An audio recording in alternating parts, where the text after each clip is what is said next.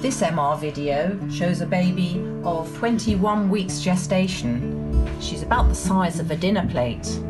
You can see her eye as this white circle there. We can also see her stomach, and we can see her hand opening and shutting and playing with her toes. The baby is extremely active, kicking with both legs and reaching out with both hands. It's really important that you keep active as well during your pregnancy.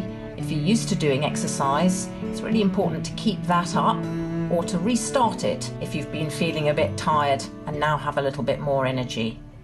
Regular exercise is really good for both your physical and mental health, and a healthy mum means a healthy baby.